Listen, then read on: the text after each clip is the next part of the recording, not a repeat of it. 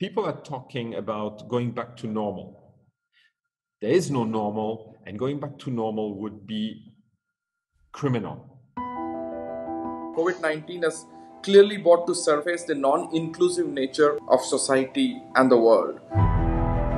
People of color, women, those who have been most marginalized. The disparity has never been more apparent. As ever, yet again, the people who are worst affected are those that are least able to help themselves. Here we are with this new challenge. 3 months we had 100 million more extreme poor families. 100 million and growing. Social problems, economic disparity, historical injustices, and all that creates a moment of the world is boiling.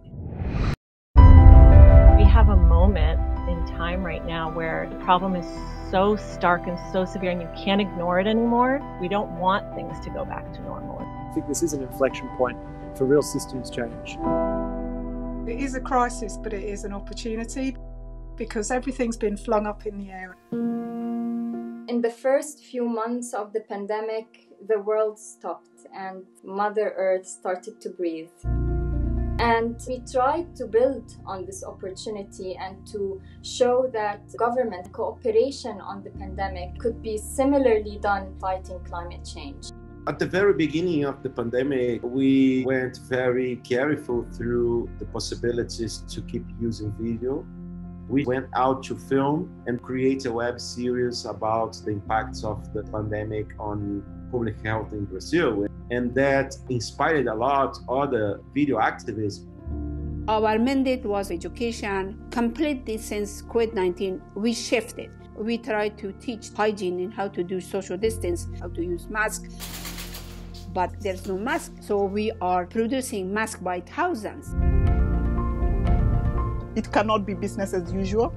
So we pivoted our strategy and we released the first paper in April saying what's the impact of COVID on child marriage. We were able to shift gears and to really work in a way that we had never done before. We became prevention ambassadors and we were able really to reach those at the margin. We had designed a motorcycle courier service to move samples to labs. But the moment that COVID-19 came along, they realized just how valuable it was to make sure that health workers located in rural communities, we could service them. In some ways, COVID was actually this moment where it felt like the systems and the platforms and the work that we had been doing for years was going to be needed more than ever. It forced us to reinvent ourselves very fast. A lot of the industries died. So tourism died, garment factory died. But what were the new ones? Delivery, supermarkets were booming. So we were able to replace a lot of these people into the new jobs that were coming out. We have been developing a pollution map since 2006. At that moment, we thought that it's better to develop that into a COVID map. Our organizing has been boosted because of this crisis, and we have tried to use this crisis to turn things upside down. We're working to create a generation of empowered girls and boys who are able to take control of their own lives in a very uncertain time.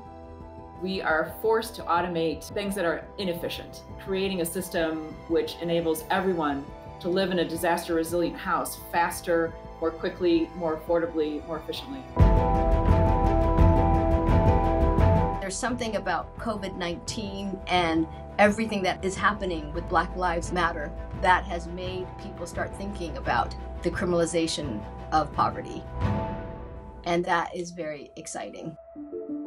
It feels as if this is a moment where we can reflect on what we've learned from history and apply it to now. I hope that the pandemic will demonstrate greater empathy from people around the planet, because we've all seen what it's like to have a real crisis thrust on us that's out of our control. COVID, it shows the resilience in human nature, and it also shows the adaptability. It really does come back to people power, to us coming together and looking out for each other. I see that love and compassion is rising. When you fall, then you rise up and you do better. I really see that.